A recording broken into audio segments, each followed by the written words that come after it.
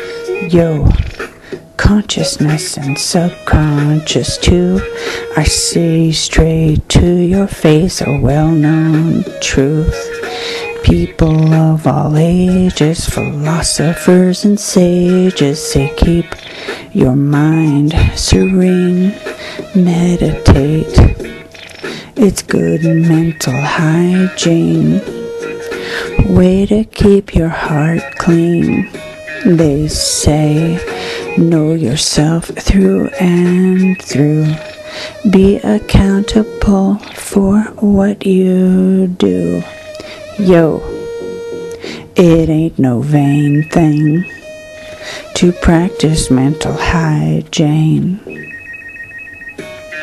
Say nay to the naysayers telling you to think less, who say that contemplation is stupid navel gaze and whoa, no, it's okay to allocate time and place to lay down your burden, to stop all your word and to be still and listen with quiet attention. It's the way to change the structure of your brain.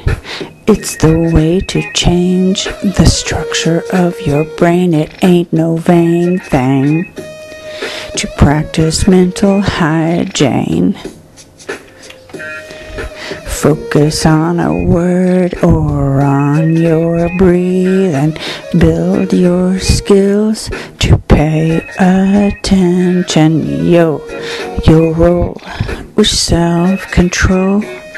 You know it ain't no vain thing to practice mental hygiene. Hush, hush.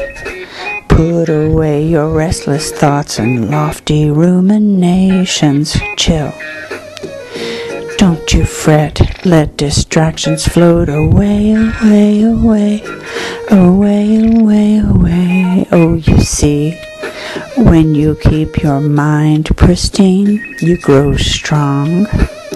You ain't done nothing wrong, 'cause it ain't no vain thing to practice mental hygiene. So go on now. After the laughter, settle into silence, quiet ponderation. Let the mind chatter rest on the cycle of your breath.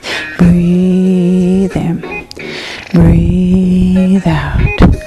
Breathe in and breathe out again. You know it ain't no vain thing to practice mental hygiene. Breathe in, breathe out. Simple and pristine, it ain't no vain thing to practice mental hygiene.